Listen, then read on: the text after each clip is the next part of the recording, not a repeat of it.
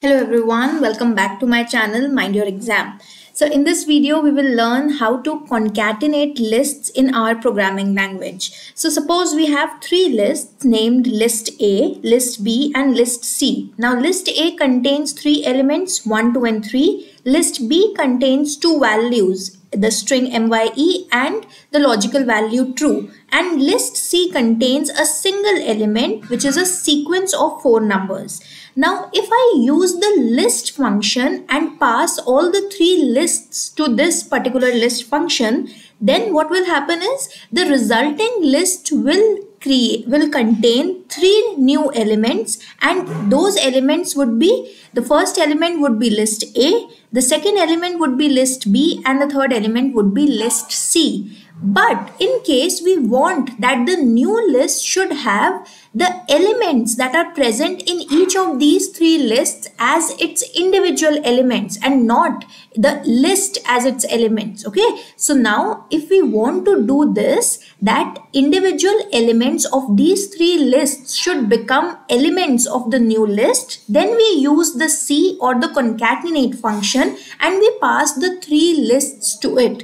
So what it does is it returns a sequence containing each of these elements that were present in the three list as its elements. So let's see the output of each of them. So suppose if I create this list first, execute this statement and only print the newly created list, which is list abc_l, that has been created using the list function. So here when I printed list abc_l, you can see this list contains three elements. The first element denoted by double square brackets 1. Now within this element, three elements are present. The second element of this list is another list and the third element of this list is a sequence. Okay, so each of these elements is a list. Now when I use the C function to concatenate three lists and then I see the result, it will be very different from the first result.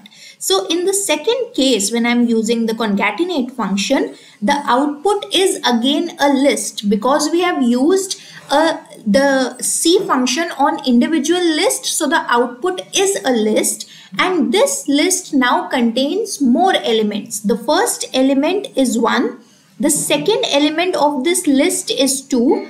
The third element of this list is 3. So as you can see, the three elements which were present in list A have become individual elements of the resulting list. Similarly, the two elements of list B have become individual elements, that is the fourth and the fifth element of the resulting list, and the single element, the sequence of four numbers that was present in the list C, has become the sixth element of the resulting list. So this is how you can concatenate the multiple lists, take elements from each of these lists individually and then give into a new list. So that's all for today's video. Thank you for watching. Till we meet in the next video. Mind your exam.